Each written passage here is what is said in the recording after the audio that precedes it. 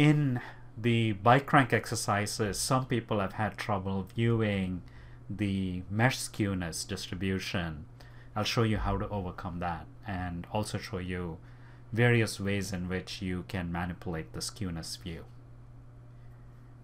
If I turn on the metric graph, okay, by default you might see something like that, and this is easily solved because you can just drag this over here and you'll see this better.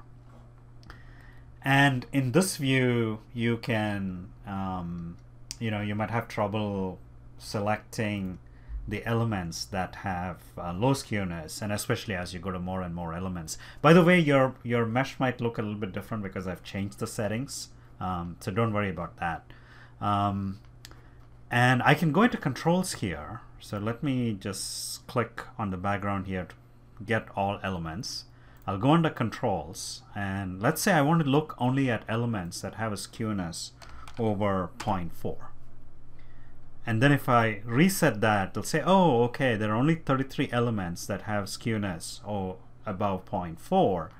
And if I go back here, you can see that now this is showing only elements over a skewness of 0.4. And then I can go in and select these bars, and you can see that the y-axis or the vertical axis, that scaling has been reset.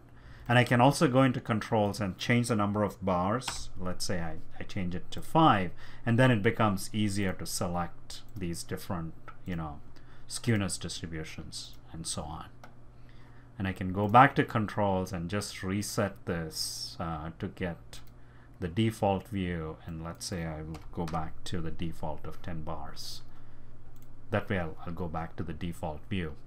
And as I mentioned before in another video, if your windows get garbled and so on, you can try going to View, Windows, and Reset Layout to get the default